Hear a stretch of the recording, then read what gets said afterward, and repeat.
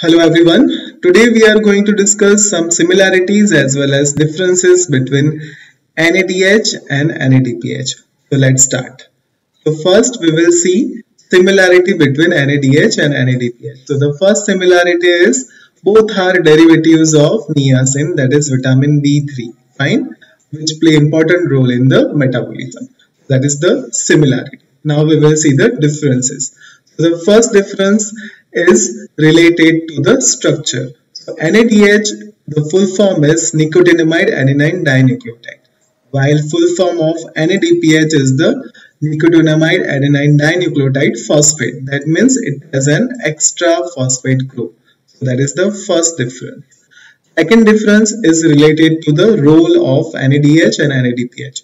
NADH play important role in the transfer of reducing equivalent, while NADPH play important role in the reductive biosynthesis. Fine, NADPH play important role in the reductive biosynthesis. Third difference is related to the source of NADH and NADPH.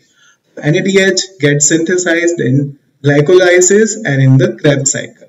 So it is produced in glycolysis and in the Krebs cycle, while NADPH is synthesized in the three reactions. First one is the HMP shunt pathway, which is also known as the pentose phosphate shunt pathway. Second reaction is the isocitrate dehydrogenase, and the third one is the Mellic enzyme. That is related to the source of NADH and NADPH. The last difference is related to the type of reaction they are involved. NADH is involved in the catabolic reactions, fine.